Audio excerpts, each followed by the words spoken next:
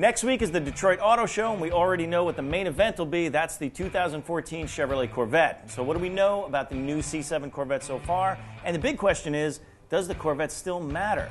Also, in a new segment, we're talking about this week's big stories in the car world. JF, executive producer of Drive, JF Musial's with me. That's all today in Road Testament. Damn it, watch it.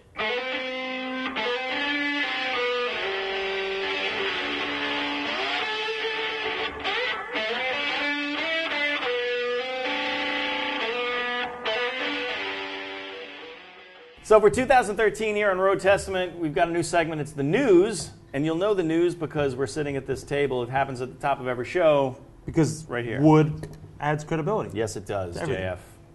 So Audi this week became the first automaker to be granted a license to operate autonomous cars in the state of Nevada. Google, of course, was the first company in general to get such a license, and Google's, of course, known for its self-driving Prius. Audi is known for the TT that it ran at Pikes Peak. Well, it ran up Pikes Peak, not at Pikes Peak. Well, not at the event. Not at the event, but it did navigate Pikes Peak. Cool. And also did DARPA, right? I think so. I don't know if it was the same car, but yes.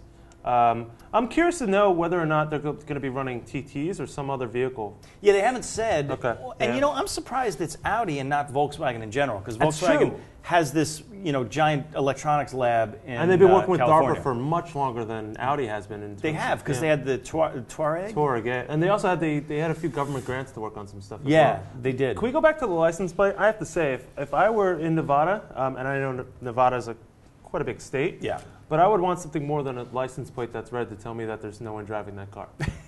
Well, it's not actually, I want a skull and crossbones on everyone's car because everybody drives like crap. Well, so, yes, and I don't mean just in Nevada. I mean in general. Well, yeah, but a red license plate. I want the biohazard crash test vinyl across the car. And also, is this Australia? Or what's really bad joke? Sorry, but wait a minute. Or I got another bad joke. Okay. For you. What's the table of the elements? What is AU? It's gold, right? You want to know something? That's right. And you know what else? Mobius strip. Okay. Don't mess with me. Don't mess with me about science. Dropping science, JF. Next story. So the other long-haired automotive journalist, James May. Yeah. Also much more epic than I am in almost every way. Well, it's just the way he's posing, and it's black and white. If we made you black and white, if I was just walked around black and white. So James May is not happy about the internet. The internet or social media? Well, the internet and social media. What happened? So what he's saying is that the internet's giving away the secrets of Top Gear. So they go somewhere, they want to make it a kind of a surprise when they show up somewhere, and they do a show like when they do their epic shows in Bolivia. Like all good storytelling, you want to have the punch kind of left behind. If there's a photo taken of a car that's beat up, then you know. Right. So everyone recognizes them, uses their smartphones, and they end up on the internet somewhere, like Facebook. Yeah. So he's saying that kind of sucks for Top Gear. Yeah, I totally believe it. Yeah. But I kind of don't think it sucks for Top Gear.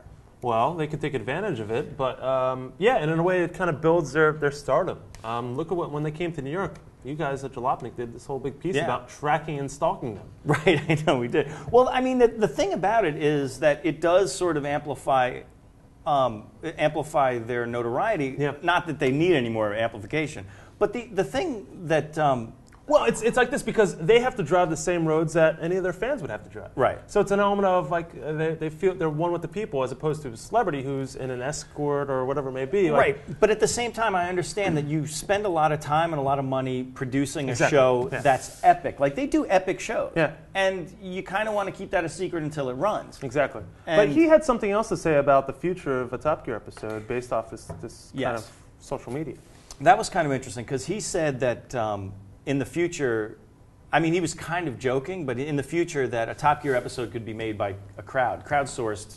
Literally, they tweet that they're going to be somewhere, and everyone brings their cameras, and they produce the show. This is kind of the same concept of like Trent Reznor with his music albums. Well, that's true. And I think this is with his music videos. I think that this is genius. In fact, I hate him because we've been planning something like this for quite some time. No, but and that's the thing. He doesn't like that idea. I think that's a fantastic idea. I mean, of course, you still do the regular TV show. Yeah. And then, but for the internet, you do a kind of behind the scenes. You connect with your audience, and you have the audience part of it. Ford did this with the Fiesta, with the Focus down in Jamaica or something a little bit ago. Yeah. Pretty cool.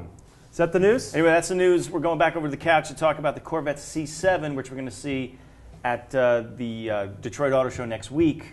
So hang in there.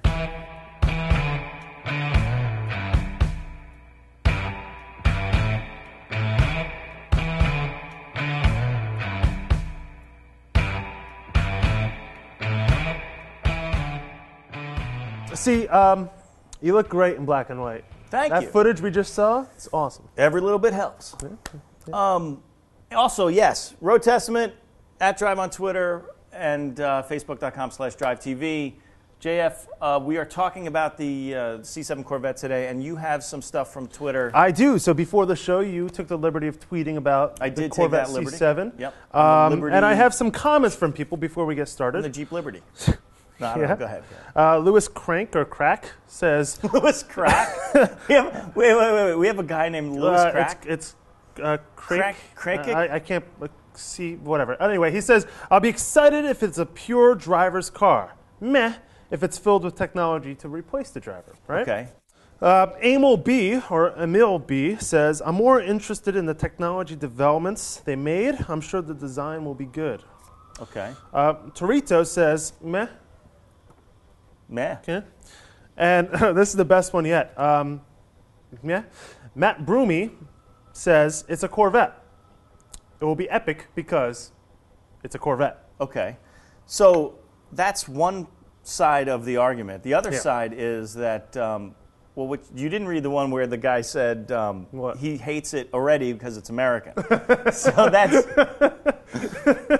So the thing about the Corvette is over the years, it's obviously evolved, but a lot of people still see it as an inferior sports car. And I want to take, for example, so Edmunds, and we're referencing a competitor, just did something on the Viper. Now, from the outside, the Viper looks completely different, and you drove the Viper, and you said it was an amazing car compared to the other car. Yep. And then Edmunds went inside and actually did a whole analysis on the suspension. It's not much different from the previous Viper. No. So it really says that the package of the whole car is really, the chassis, like the small things you don't really see can make a car completely different. So when you look at the C7, which is, of course, known to be just an iteration of the C6, from the outside, a lot of people like us in the past will say, whatever, just a small little upgrade. But you want to know something? We don't know, and I suspect it's going to be actually quite good. Well, let's take a look at the C7.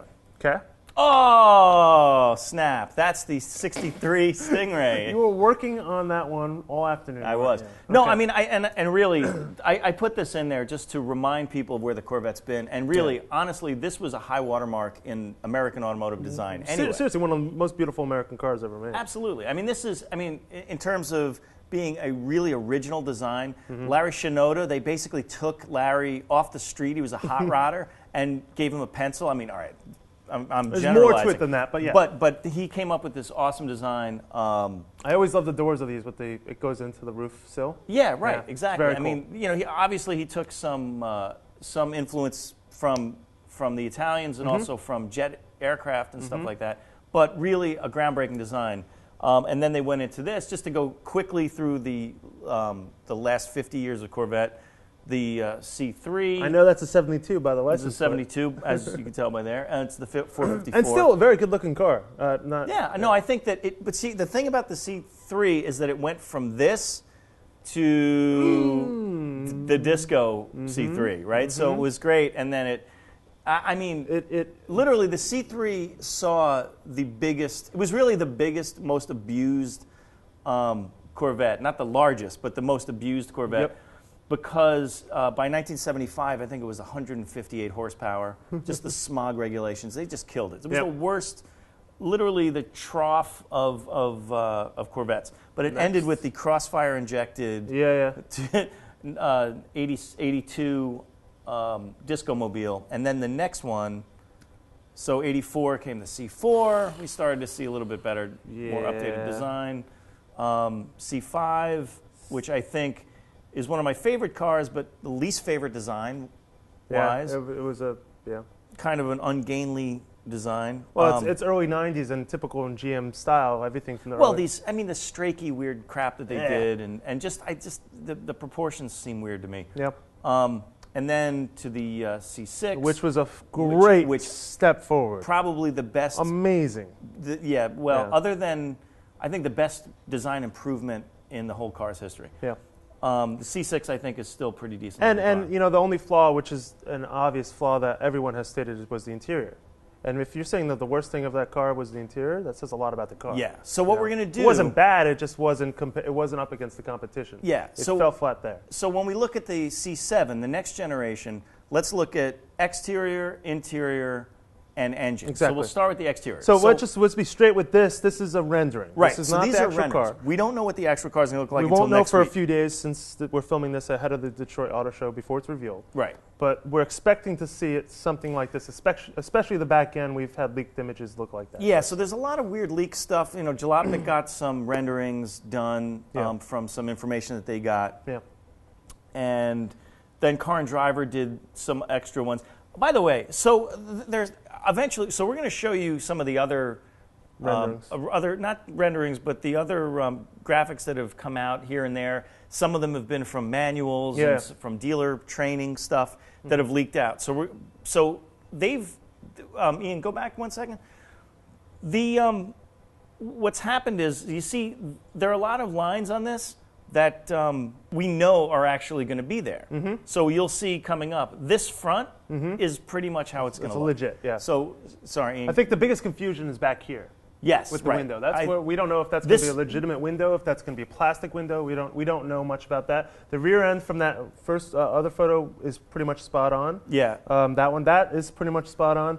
Not sure about this, but this is a big area of confusion. So we can go forward. Yeah. Now Well, before you do that, you saw those taillights. Yep. It's the first Corvette without the well, let's see. All right, not the first. The C6 had square taillights. Yes. But then they went back to the round. Yeah. And now they're going on to something that looks like the full model range will have that back end, is what you're saying, yes. Moving on. That is actually the best looking photo I've ever seen in terms of even if it's not anything like this, I love that photo. All right, so that rendering, sorry. So the GMC CEO Dan Akerson said that it's going to be the most beautiful car in the world. Okay. That's when you start pissing people off. Why? Right there. Because why not be bold about it?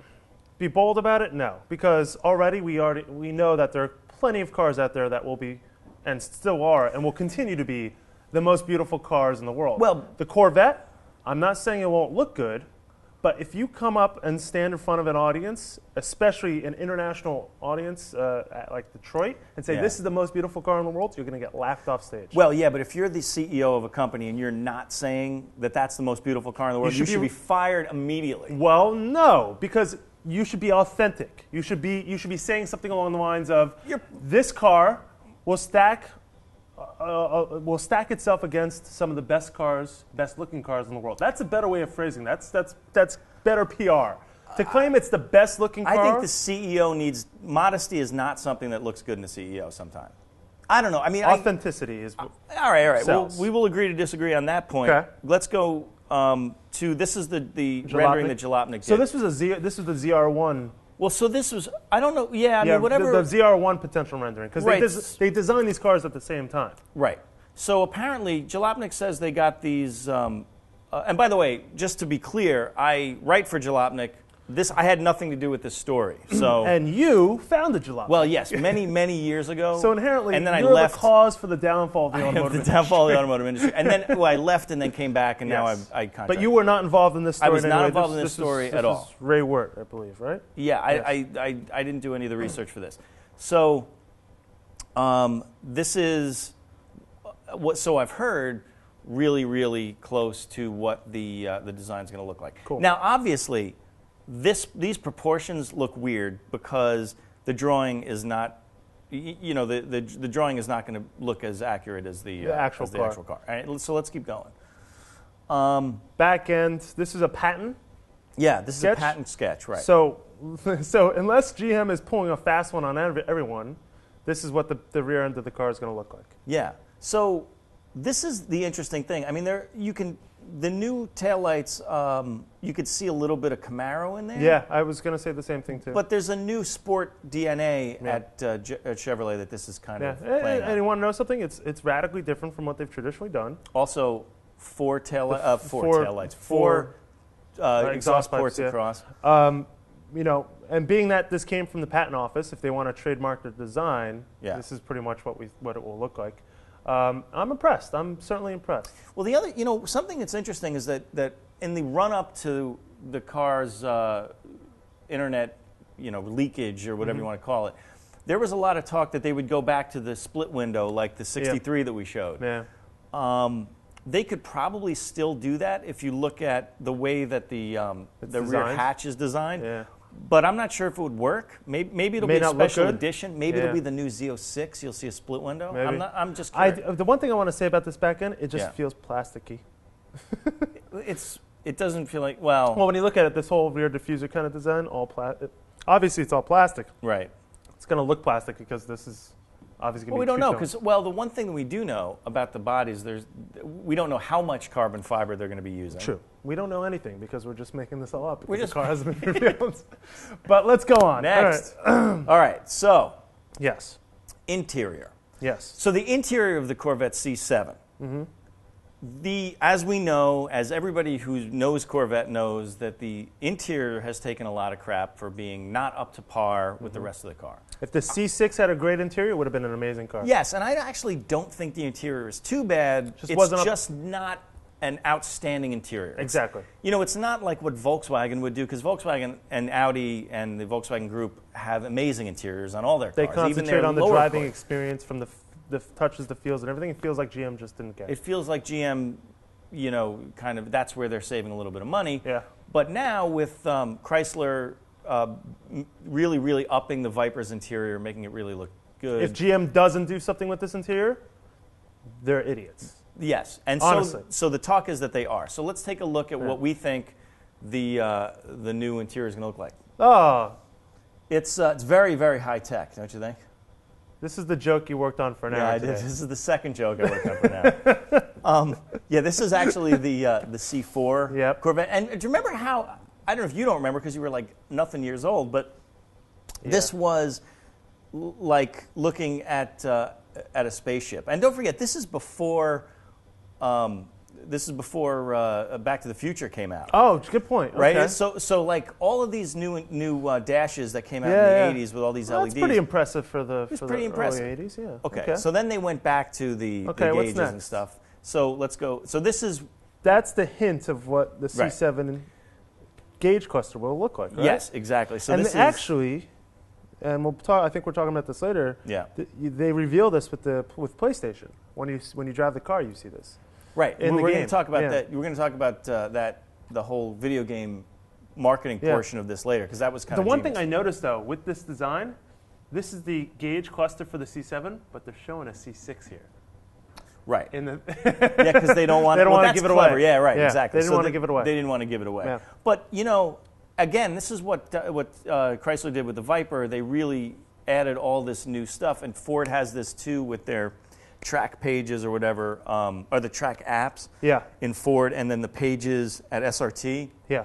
Where just like the GTR did, you've got all these apps for performance that you can use. Yep.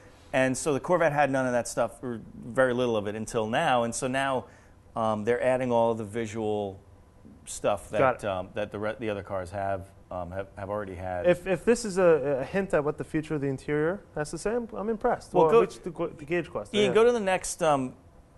So this is the sort of cockpit. This is from a service dealer service guide or something. Yeah, something like that. And you can see paddle for the. Interesting. They provide the paddles, but this has a. Yeah, well, right. Yeah, so it's like it's got all the features. It's got the paddles and the shifter. And if you'll notice, there are a lot of notches. That's more than a 6-speed. That's more than a 6-speed. So a 7-speed? Maybe. Who knows? Perhaps. Anyway, I have to say that is a vast improvement. But again, it comes down to the quality of the materials they use inside the cockpit, as well as the seats. The seats are the key. Okay, so two things on that. Okay. Hit me up. Let's go. Some of the people who have seen the test mules running around have seen the word Recaro in the seat. So we don't know. Car and Driver is saying that Recaro might be the seat supplier. Good. Okay, we'll cool. Good. Also, the second thing we were talking about is materials. if you go, Ian, if you move up, actually a little later on. Actually, I don't think it's next, but we're gonna see the materials. So this is the tack, obviously. Cool. It's what is it? 60. What does it go up to? 6,400. No, fuel cutoff is at 6,600. 6,600. Okay. So okay, so in there little somewhere. Okay. Yeah. Thanks. This is a blurry shot of that someone took of the dash cluster.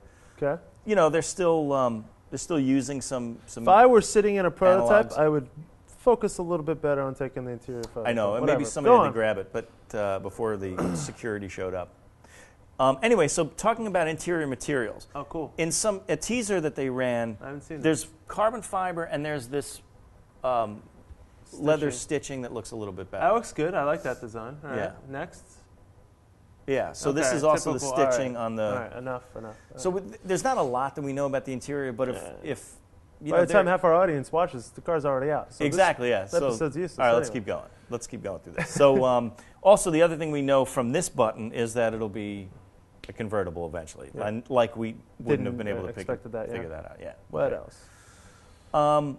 Switch gear. So cool. The switch gear is...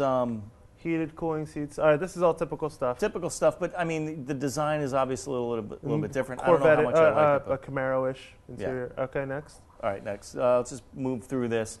You know, steering wheel, stuff. Okay, so this... That leads us to design. So this was a part of the, what at least the people who leaked this said that it's from the owner's guide. Mm-hmm. This is the brake cooling system a little bit.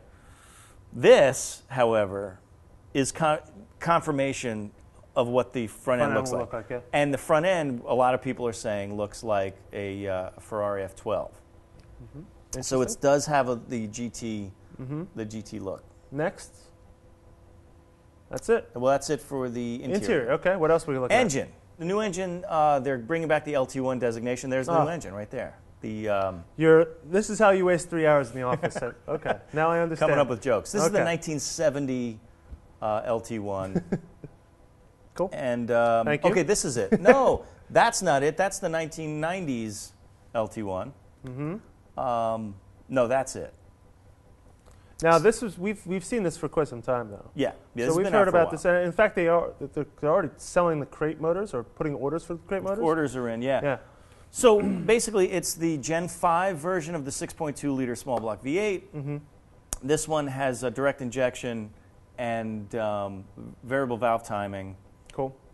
Finally, you know, like... Yeah, I know. It took long enough. It took long enough. Did they give power output yet? I thought someone... Power output's 450, 450. Okay. 450 horsepower, 450 pounds-feet of torque. Cool.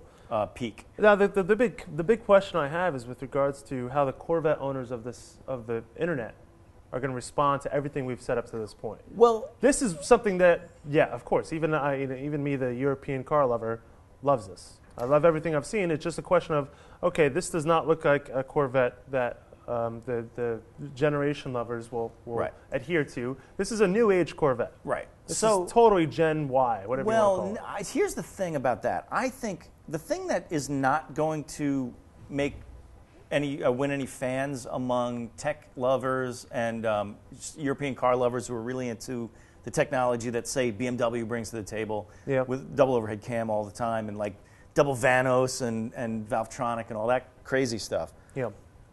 This engine actually compared to something like that, where in a BMW you step on the accelerator and you're throttling up based on valve lift, right? So exactly.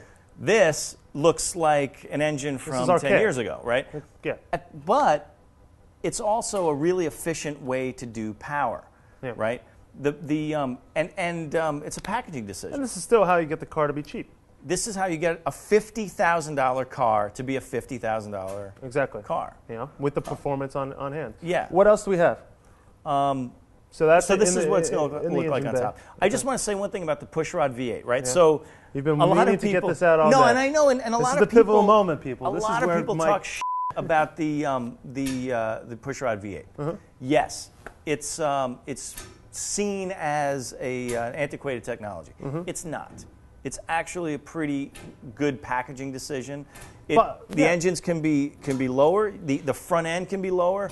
You add a dry sump oiling system, and you can actually get the profile down really, really short. Reduces the center of gravity of the car. Reduces the center of gravity of the car. And with a car like this, you want the whole package to just be spot on. Right, exactly. Every little bit counts. So, you know, in some ways, a double overhead cam here would be unnecessary complexity. Yeah. The other thing is it's an engine that GM shares across its line. Yeah. So you really want to make it easy to produce. Yep. Again, this is something we talked on a show once about how it's accountants making more decisions than the engineers. But I think this car is going to be good, and I think that Europeans need to come and drive it, because I'm not a giant Corvette fan, but I do know. Neither am I. But I do know that it's a good car, and I know that that's why we got to get Chris Harris over to drive it. Maybe because it's happening. as Who a knows? Brit, I think that if Chris likes the Corvette, I think the world will like it. The world will like it. Because Chris, everyone loves Chris. everyone loves Chris. So the following graph is actually one that dictates the Damn. data. Data. Damn. Oh no. What are we looking at? That's crazy. So It's this, like this is the past 90, EKG. No, this past 90 days of Google search results comparing in blue the Ferrari 458 versus in red. Hey, wait a minute. I know this is a little mixed up, but trust So me. we couldn't, because this is from Google, This we is from couldn't Google, change, yeah. we couldn't make the Ferrari red. Exactly. So blue is the Ferrari 458 in terms of the term Ferrari 458, and red is Corvette C7 in the past 90 days. And as you can see, obviously Ferrari being such an important term for kids of all ages, Right. Of course, has always gotten a large search result, but the Corvette C7 in the past 90 days is getting much closer and closer to outranking Ferrari. Now, this is pretty interesting. I mean, so you could say that the 458 It's kind of the baseline. is for kind of the baseline for, because Exactly. Ferrari, a lot of people search for Ferrari in general. Ferrari 458.